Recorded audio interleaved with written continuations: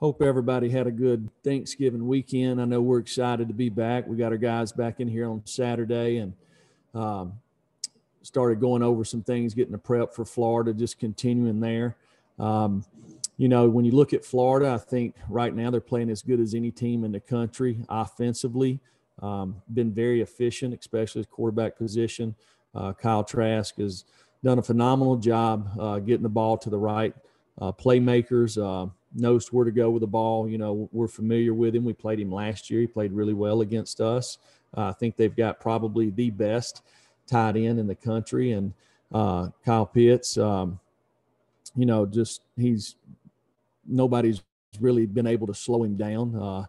The thing that has really impressed me the most about him, just in his game, everybody knew that he was a very good receiving tight end. But I think if you just look at this season, he's done a tremendous job blocking in the C area that has really elevated his game. Nobody really talks about that, but I see it. I see the way he's playing. Got really good running backs, got a bunch of wide receivers, got experience on the D-line. Todd Grantham has always been a guy that creates negative plays, gives you a lot of different looks, have been very opportunistic on that side of the ball. And then special teams got really good specialists, good returners. So it'll be a huge challenge for us. And our guys, we're excited about playing this game. We obviously didn't get a chance to play last week. We've not had any new COVID positives from our last testing. We do have some guys that are in quarantine that won't be able to practice this week, but will be able to play on game day. So it's an unusual circumstance that we're working through it, and the next guys are getting ready to play. So we've got a full week this week, and we're excited about playing Florida. Questions? We'll start with David Oven, and then we'll go to David Pass. Jeremy, I wanted to ask you, last month Nick Saban was talking about he talked to ESPN and said it used to be that good defense beats good offense, and he said good defense doesn't beat good offense anymore. Talked about the Georgia game some, and said that's not the way it used to be, but he said it's not that way anymore. I wanted to get your take on that and what you thought about that and how that sort of has informed your own program. Well, I think there's more points being scored now than ever, especially in this league. There's always been – this has traditionally been kind of a defensive-dominated league, but over the last probably 3 or 4 years, you can see that it's changing a little bit. And there's been days that some of the best teams who had the best defenses, their offense they have to cover for them. You got to win a game, 42-38 or 46-41 or something, So you've got to be able to score points. I think especially when you look at this season with a 10-game SEC schedule and the grind of it, the teams that have been really explosive on offense probably have created an advantage for them just because the games have probably not been as physical.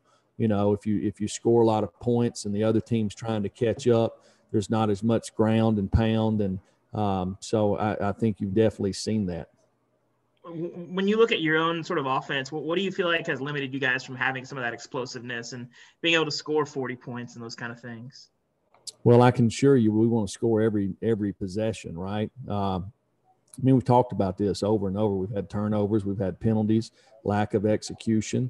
I can assure you, David, it's not our plan to go out there and score 17 points. We want to score as many as we can, right? Thanks. Jeremy, when you look at opposing offenses, and I don't know how many scripted plays Florida will have out of the gate, 10, 12, whatever it may be, but I did see where out of their 8 games, they've scored 6 touchdowns and a field goal on their opening possessions. So how tough will it be early out of the gate to make sure this offense can get controlled? Well, I think Dan has always done a really good job as a play caller. Based off the personnel that he has on his team. You look at them right now, they're efficient running the football. They're efficient throwing the football. They get the ball to a lot of different receivers, a a lot of different running backs. So he's always done a fantastic job mixing it up. Probably now they're throwing it more than they ever have. It's based off his team, right? He's got a really good quarterback with a good surrounding cast. It's not to say that they couldn't go run the ball a whole bunch of times and win the same amount of games. I think they're excellent running the football, but he's just playing to his strengths. I think he's always done a really good job. So it's not just the opening drive; it's the entire game. You've got obviously a defensive background. How much guessing is there when it comes to that opening drive? When a team comes in with a few plays scripted, how much guessing do you do from a defensive standpoint along those lines?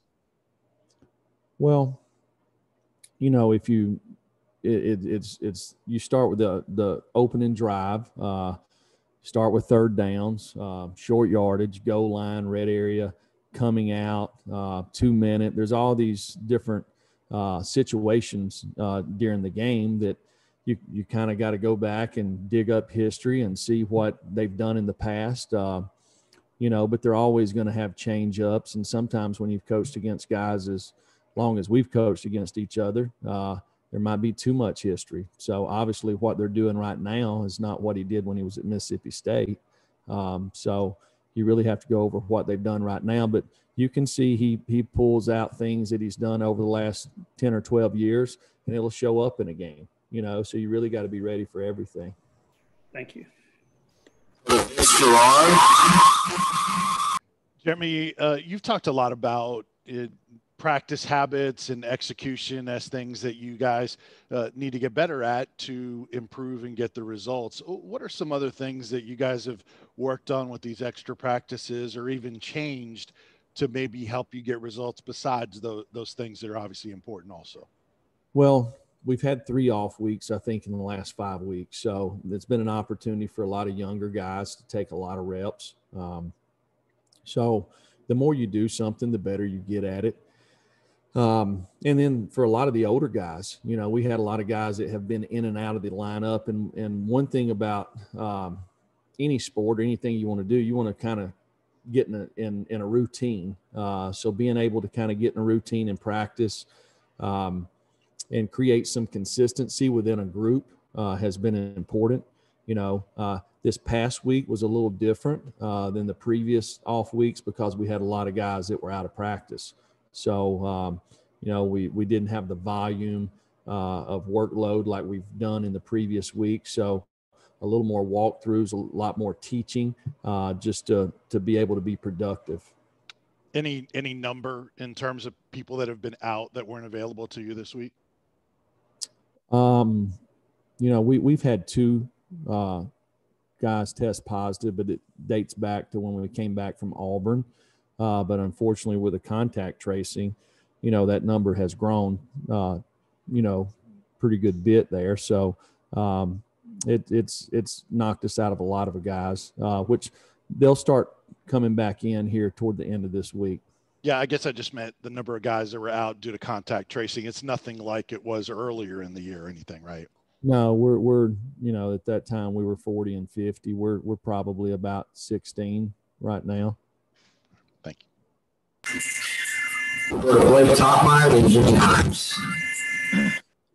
Jeremy, with those quarantining players, how does that work? Because if I understand correctly, the SEC rules a 14-day quarantine for those guys, and after the positive tests would have been on Sunday after the Auburn game. So how does that timeline work for them to be back in time to play for this game? Well, it's right there on there's multiple tests, obviously. So we do a test on Sunday, Tuesday, and Thursday. So when it comes back in, the docs look at it and they go through, I guess, our local health department with the exact quarantine, when people are in, when people are out. So that's where they go. That's what we go by. So the only guys out for this weekend and for COVID reasons, would that just be the 2 guys that tested positive?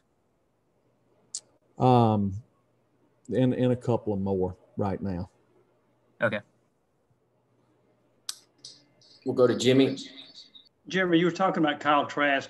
How is he better this year than he was last year? Well, he's got more experience. He's really done a nice job getting the balls to the playmakers. Is made a lot of really good decisions. Has not made a lot of poor decisions. He has enough athletic ability to extend plays. So I think he's played really, really well. And you mentioned 16 of them that may be in quarantine or so forth. Are all of your quarterbacks available, or has any of your quarterbacks been affected by that? No, we've had one that's been affected. So listen, the whole part of it is I've tried to, be as transparent as we can with it. We can't say exactly who, but these guys that are out there practicing, they're working hard to create chemistry with their guys. So we'll continue to do that this week. And you practice Saturday, Sunday, right? Only had a walkthrough on Saturday. Didn't practice on Sunday. Okay. Are you giving quarterbacks equal reps, or did you do that on Saturday? Well, it was a walkthrough, Jimmy. So we'll see as we go through the week. Okay. We'll go to Jordan and then Gustavo. Hi, Jeremy. When you are looking at playing or starting a true freshman, aside from just kind of the basic knowledge of the position and what's being asked of them, what are some of the intangibles that you look for from them in practice? Well, it starts probably with knowledge, and for this freshman class, we had some guys that were mid-year, but they didn't get a chance to go through spring ball, so that probably hurt them. But just creating the right habits, knowledge, knowing what you're supposed to do, how you're supposed to do it, and why you're supposed to do it that way is important.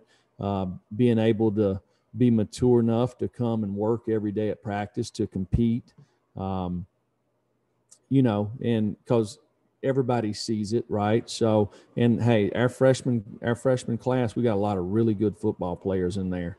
And these guys continued to be positive, to work hard. And as the season has went, you've seen more and more of them play. Gustavo. Coach, Tennessee has not played at home in 6 weeks. How excited you are to go back and play at Neyland Stadium against a tough and a rival opponent as Florida? Yeah, we're absolutely looking forward to it. It seems like it's been forever since we've had a home game. So we'll be excited to be back in England. I think obviously it's a huge advantage for us to play at home. Our crowd has been great this year in every game, so we'll need them to be that way again Saturday. We'll go to Madison, then back to Vince. Hey, Coach, you talk about the grind of playing a conference-only season. I know it's nothing new now late in the season, but I just wanted to ask how you are doing, how your staff's doing, and how the players are doing, just adjusting to weeks where you're preparing mentally and physically to play on Saturday, and then it's postponed and it's out of your control. Just how have the players responded both mentally and on the field as well?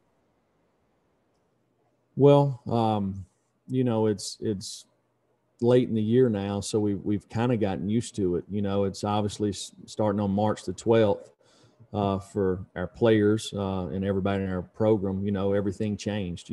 So we've been working hard to adapt, and I feel like our staff's done an outstanding job continuing to do that. One thing that I'm proud of is Dr. Klink and Geronimo and those guys in the athletic, the medical staff have done a phenomenal job really kind of protecting our guys and protecting everybody in our organization. So our kids have responded to it. So that's been a huge deal for us.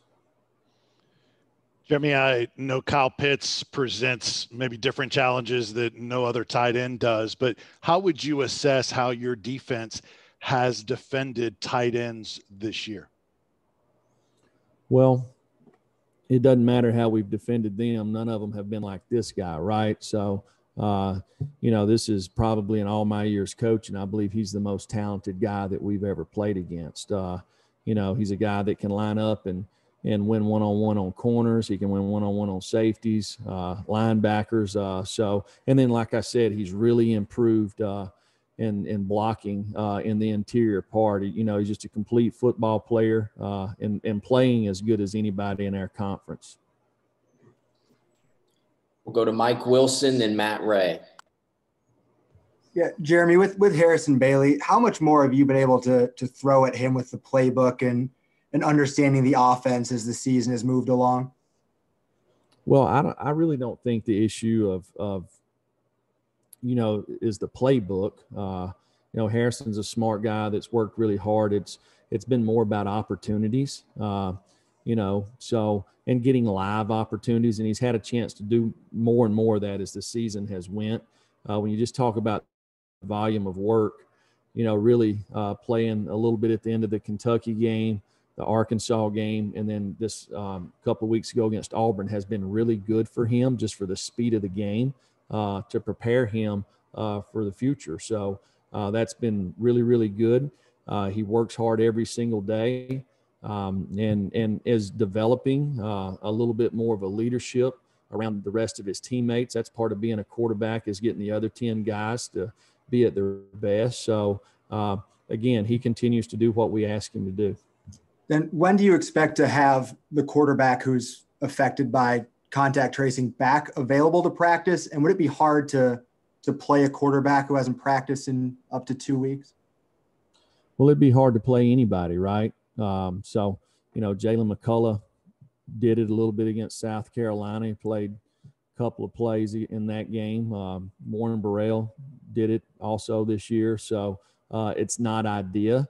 But the one thing about it, when you're in contact tracing, you can still work out. You can still stay in shape. You can do the things. It's just got to be in a confined environment.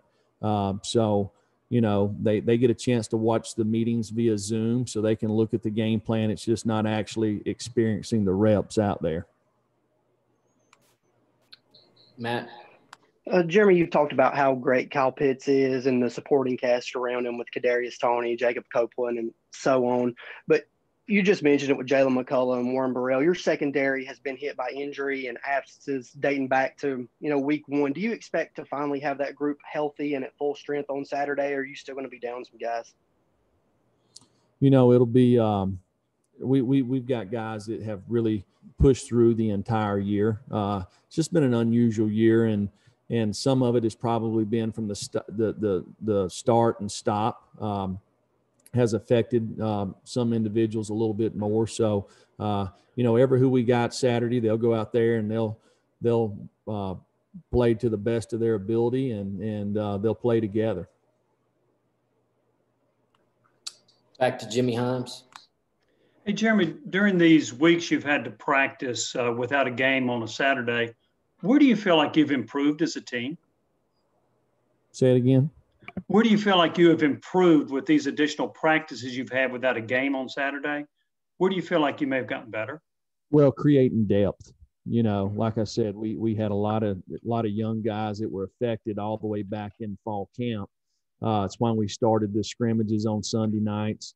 And when we've had these off weeks, we've treated them like fall camps really up until this past week. So it's been good for a lot of young players and to create depth on our team, and we're going to need it down the stretch. Also with Brent Samaglia, he's been a bit inconsistent. Is he fully healthy now? I think he was experiencing maybe a groin injury, but is he fully healthy at this point? Well, he's working to get there. I don't know, Jimmy, that he is.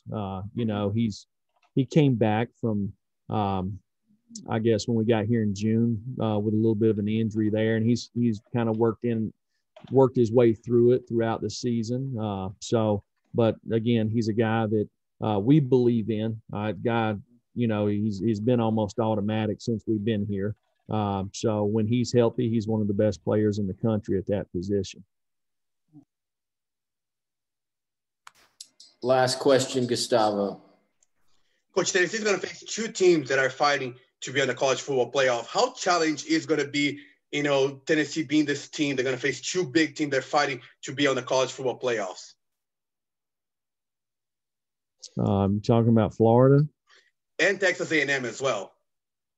Okay, we're focused on Florida right now, and that's enough to focus on. So listen, they got a really good football team. They're very well coached.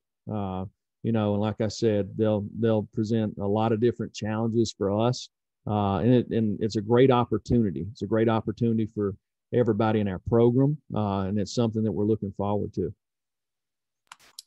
All right, thank you all. Thanks, Jeremy. Thanks, Bill. Thank you.